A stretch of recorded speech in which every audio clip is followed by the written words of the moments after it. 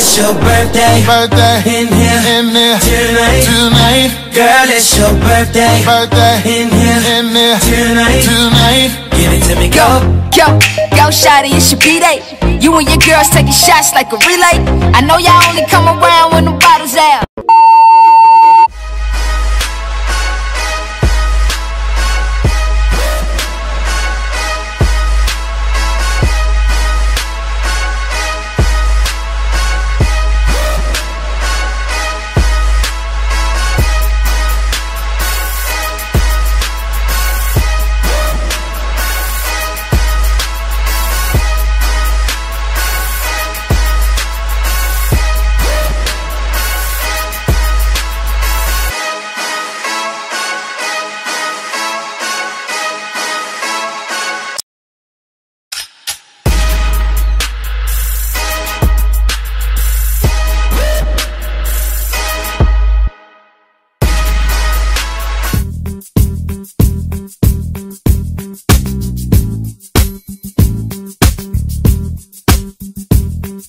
Another answer to that question. Men generally think with their eyes first, so it's not like when I see a girl, I'm like, oh, she's got a really nice personality.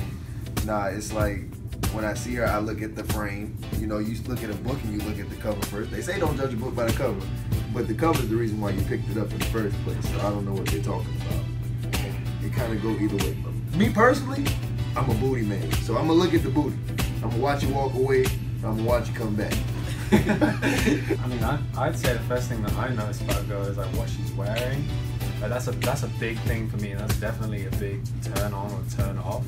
Is how the girl presents herself, and like, is she fashionable? Is she up to date? Is she always gonna look good? That's what I care about the most. In terms of like when I first see a girl. So yeah, that's me. Man, I think it's a face first, to be honest. I mean, everybody like to say like beauty isn't everything, it's a personality. But when you initially like somebody or is interested in someone, it's always about how they look because they haven't said anything yet. So I think I personally look at the face first, and when they walk away, you know I gotta peek the booty, like I just got to. So if that's nice and that all that other stuff is nice. Really, what she wearing, I don't think like it's a big problem with me because like you can improve like what she wears. Like try to find ways to make gestures towards like, oh, I think you look nice in these or something like that. I mean, I work at Finish Line, so if she wanted to hook up on shoes, you know, I got it. Or she get me or something else. See, now I feel bad because all my answers seem shallow compared to y'all. But like at the same time, I'm not a shallow person in general, but I'm saying like if we have a preference. In terms of like body wise, I'm a booty man, but like of course you need a pretty face, and of course I don't want to look dusty when they come to me. You know, some things you can't really improve. Like the way a girl thinks, you can improve that. The way a girl dress, you can improve that. Like the way she's shaped, you can kind of improve that.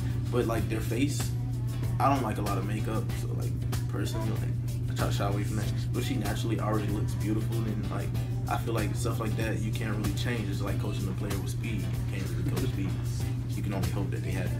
I think it's more of like, obviously you're going to look at how she looks first because you only get attracted based on what you're interested in. If I'm not attracted based on how you look, then it's not going to go further. I mean, we're all open to being friends with people, which is always a good thing, but at the end of the day, I'm going to look and see how you're looking, and then who you surround yourself with is another big thing. Like, if the people you attract are just not good people in a sense, then it's not something I want to get into. I want to say his answer was very real. But another thing is like with females, kind of like, I don't like females who are overly friendly. Like if I'm talking to you and you're in every guy's face, what made me so different that you chose to talk to me? Or are you talking to them too?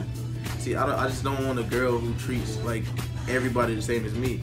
I think I should be put on a pedestal if we're talking. Like it should be different. What you offer me, you shouldn't be offering other people. If we had a party or like a gathering in an apartment or something, and you fixing everybody ice cream instead of just fixing me ice cream, something small like that kind of bothers me. And I know it's petty, but it all means something in the end. Like a girl who treats her guy different from other guys definitely has some respect. I think you can judge it based on who gets the sprinkles if you're looking at ice cream.